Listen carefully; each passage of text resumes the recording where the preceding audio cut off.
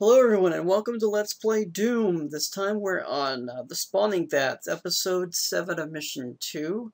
This is the largest level in the Doom pwad. I believe that's, actually I had to take a look, I think it's 178 kilobytes, which for then, I mean, it's pretty big. That's is all just loading, vertices information and sector information and line dev, so it's really compressed data. So what we're going to have to do is we're going to have to immediately get the hell out of here, just to show you why. I'm going to try to do something stupid. So let's see what we can do here. Alright. There's a hell of a lot of enemies around here. And it may not be a good idea to run immediately. There's some health back here. Actually, I thought we were going to have to run, but I guess not. Just go ahead and take care of those guys. There's a lot of enemies in this level. Well, only 95, but the thing is this level is exceedingly big and exceedingly easy to get lost in. And the data in this level is simply because there's a lot of line devs and a lot of vertices, which you'll see soon, because there's a lot of steps and a lot of curved walls, polygons, and things like this. And, yeah, the thing that's going to take up the most data in a pwad. A pwad is going to consist, obviously, of the line defs and vertices and all of that good stuff, but it's also going to consist of a thing called a binary source partition table, which basically just, make sure I'm alone here, basically just takes the level and ray traces all of the points that you can see and can't see, so you actually can see like this, for example. It would ray trace this area and say, you can see here, you can see here, you can't see past that, you can't see past that. And this guy startled me, but that's okay. You know, but that's basically what it does. In a binary source partition table, actually, I remember my old 46, it took forever to do that thing. Because there was a lot of data to run through, and it would basically build out a binary source partition tree. There's a really good couple of articles on Wikipedia, well, the Doom Wiki, where you can just look up a BSP table or binary source partition tree for a level.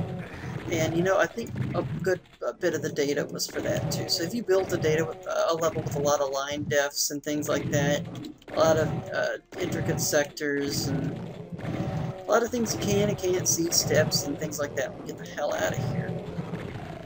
Seriously, game? Seriously, game.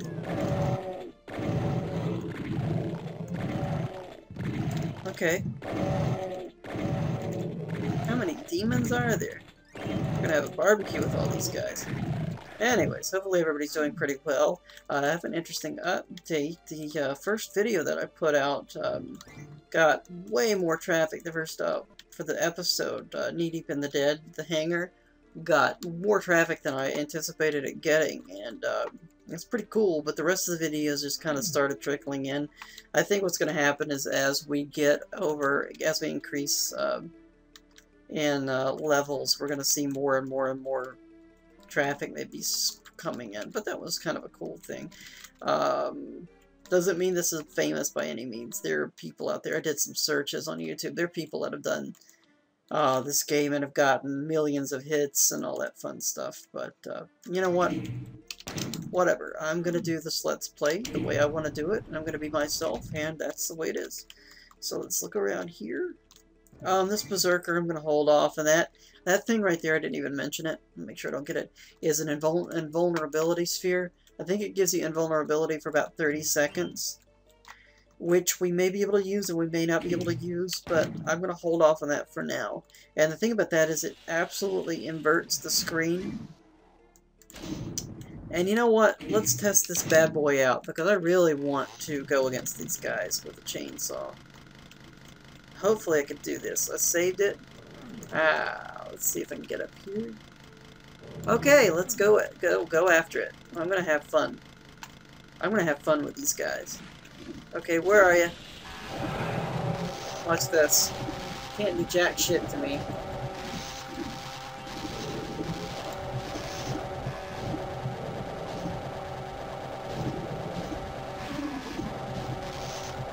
Chainsaw! Chainsaw! Chainsaw! Then he gives you about 30 seconds worth, which was enough to take care of all his enemies. That was pretty cool. So, I'm sure there's more enemies around here somewhere. I definitely want to get the blue key card, but I'm pretty sure once I open this up... Hey, look, nothing happened.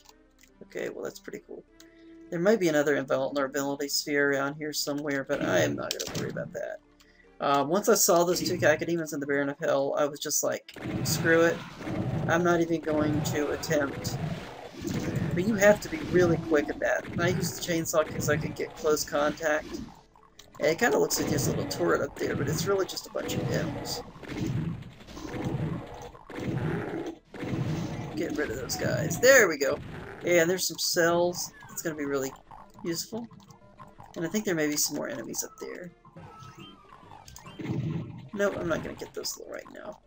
But yeah, I think we're not going to worry about those yet. I can hear them. I can hear them, but I don't know where they are. And we're at 35 and 95, which means we've got 60 more enemies left. Hopefully they'll be pretty easy, but I'm pretty sure there's going to be some more Barons of Hell. Aha! You think you can get me? You think you can get me? Come on, there you go. But yeah, it was pretty cool seeing all that traffic come to my first video, which is about 1,100 hits.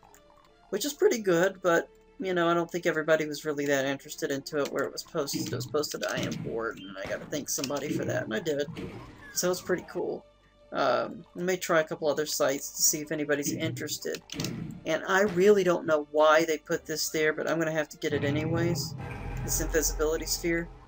But that's another reason why this level's so big. Look at how many binary source partitions you're going to have with those kind of steps.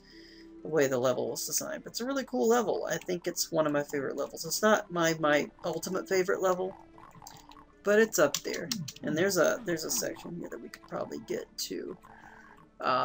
Let's see where we're gonna go next. Is there any way we can go here? We could have possibly gone that way. I'm gonna attempt it.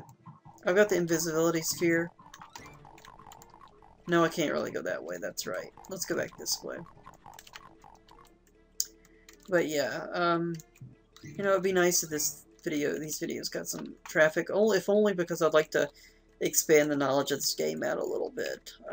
That's my main reason, because there's a lot of cool stuff here, and I'd like to be able to contribute and give a little bit of respect to the developers of this game, because, I mean, really, it was, it was just groundbreaking. And I mentioned that, come on.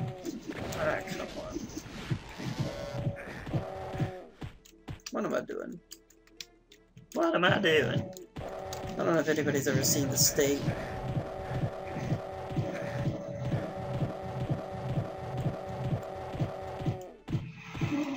I don't know why I did that. That was just really funny. I'm at 40% health. I can take on these guys. I got the blue key card. I really could have done that. Let me save it. There's plenty of other medikits around here.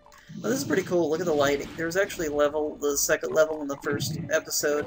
Had a really cool lighting effect based on the sectors, but I'm not really interested in showing that off right now.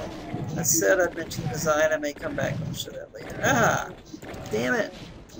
Rockets would be good. Ah, rockets. That's not a rocket. Stupid. I'm gonna save it because I'm down to 17% health. I'm gonna spam the hell out of this guy. He has another... See, there's an invisible...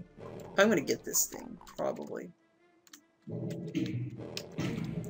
I'd like to avoid getting that, but I don't think I'm gonna be able to do that for right now. You can't go this way? Alright, I missed the key there. And I know there's going to be some enemies down here. And I really wish I had a light. That's a secret right here. I may be dead if I go down through here. Because there's no light whatsoever. But there's some health. And I'm down to 18% health. This is getting really ballsy. But armor! Armor's good. Oh, come on. Okay, there's that. Some health, chainsaw. That's pretty good. We've got 3 out of 6 secrets, which isn't bad. This whole area is a secret. So that's pretty cool. But I don't know why. It's not really that much of a secret because, I mean, you'd see this. you know. So I don't want to get this invulnerability sphere yet, but I just did. Screw it. You know what? If I run into any enemies, I run into any enemies. So.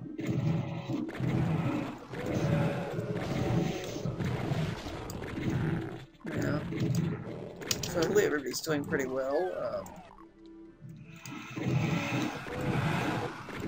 That's one good thing is it basically shoots the light at it basically shoots the light to 225, I believe, and then it puts an inversion palette on everything, which just pretty much negates the values or inverses the values, so that you get an inverse effect. But it's all white and black and white too, so basically it's not a full inverse. It basically just takes the palette, puts the black and white palette up, and then it takes an inverse color of that. And that's an easy thing to do in programming. It's very easy, especially when you got an RGB color scheme. It's pretty easy to inverse the colors or convert it to black and white, because black and white really is just going to take the RGB value, take a luminosity, and just convert it to black and white, or just take a palette, take it to a monochrome 256 color palette, which you can do because you can do many colors of 256 colors of black or white or whatever. It's monochrome, and then you take the palette, and then I don't know what I was talking about, but it's something like that. You can just take inverse black and white palette, easy to do. Okay, let me see what I'm gonna do. God, I can't move my damn thing. See, the thing is I get screwed up, and I'm not looking at the keyboard. I'm a touch typer, but I don't look at the keyboard, and then I screw up because I hit the wrong button. And there's no dot there in the WASDs. I'd have to look at the F and then move over. So that's not really good. Oh, come on. I hear a door. I hear a door. I know it. I know it's around here somewhere. Come on, I hear a whole bunch of you guys. And I don't have the yellow key card yet. I hear a door. Where are you? I can't get the yellow key card yet. I think the yellow key card you have to access probably from this direction, or the blue key card. I've got all maps, so I'm not really too worried about that. Oh, this is another cool design thing. Look, they've got the texture here. This is a texture I believe it's called pwad.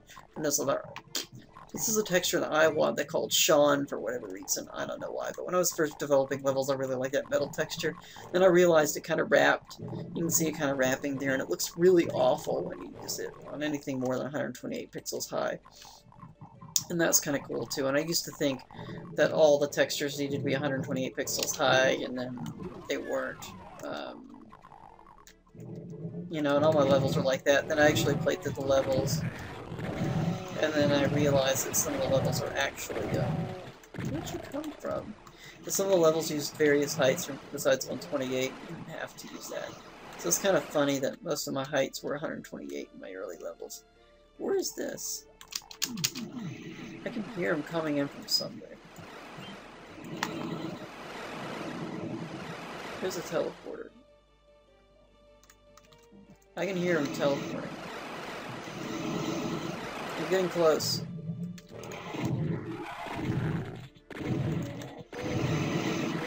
I wish I could telefrag them. Let's see if I can telefrag. No, I can't telefrag.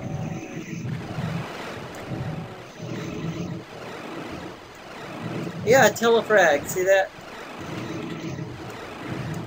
See what happens is I was able to demonstrate that. It's pretty cool. I have to make a note about that. Telefragging means that you teleport in the exact same spot where a monster is, and it will make them explode. So I was able to explore telefragging, so that was pretty cool, and that was really stupid. I'm down to 3% health, but I'm going to save it anyways, because I can't go that way, and I need some health badly. 73 and 95. Maybe there's some health around here somewhere. I know you guys are probably yelling at me, there's health over here. But I'll find it. I'll find it. I'll survive. What I'm going to have to do is just make sure that I don't do anything really, really, really stupid. It would be nice if I went back to that area with the Baron of Hell. Yeah. If I don't run into any enemies while I'm doing this. There's an area here that I didn't look at. There's a secret here that I can't really get to right now, but I'm not worried about that right now. I need the health, so... You can see this was a very big level. So I'm going to go ahead and do is... Ah! If I didn't get the Berserker. Which I don't think I did. Because I went that way. And I went that way. Aha! Great! 100% health. And that would have probably helped when I was... with the invulnerability sphere. That could have probably helped. So, let's go back this way. And let's go back this way, and back this way. And that was a spot up there that I really couldn't get to. So we're going to have to go, is over here. Okay, this is going to open up a whole other area, but what we're going to go ahead and do is save. And in the next episode of Let's Play Doom, we're going to go through the spawning vats. So, thank you so much for watching. Have a good day.